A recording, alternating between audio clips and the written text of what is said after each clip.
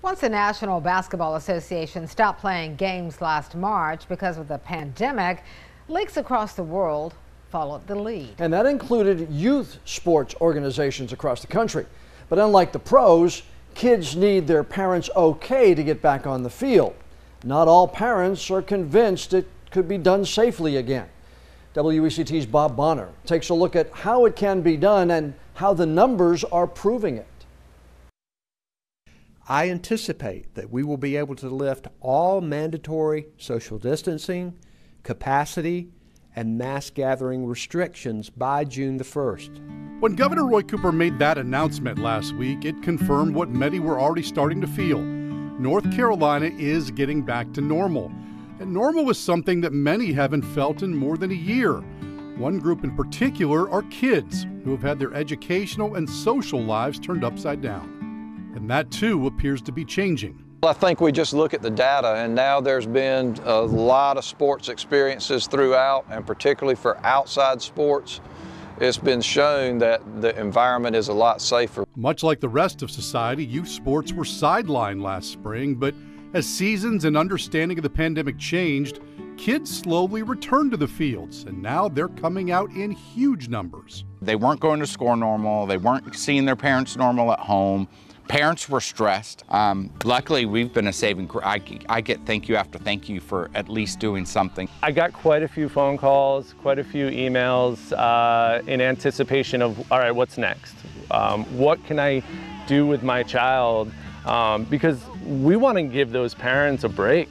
Youth sports leagues across the area have seen an increase in numbers since the fall season, and the numbers for the current spring are on par or even better than they were in 2019. This season, spring of 2021, we have over 1,700 kids playing at 4 different locations, and it's been a fantastic turnout. Started in June, and we had about 40% participation based on our regular numbers.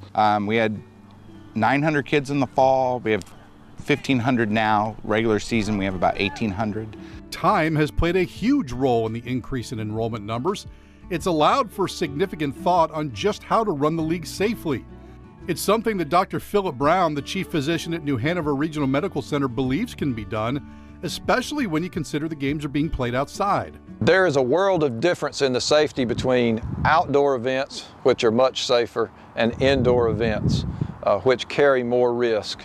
Certainly, anytime we're indoors, we still need to be wearing masks, but when we're outdoors and can space, really, masks are not as critical. For parents, safety was in the leadoff spot when it came to questions about letting their children return to the field, and the importance of their kids getting a chance to just be kids wasn't far behind. And I could just tell he was tired of being in the house. At the beginning, he wanted to go see friends, and we had to explain to him, you can't go see friends. We had a couple people in the neighborhood, they could play outside, but they couldn't come inside. So I think he was excited just to be around other kids and be doing something constructive. With all of the safety measure boxes checked, the goal was to simply play the games like they've always been played. And so far, they're passing the eye test. I had to tell coaches, like, don't worry about soccer. It's not about soccer right now. It's about the kids interacting with other kids.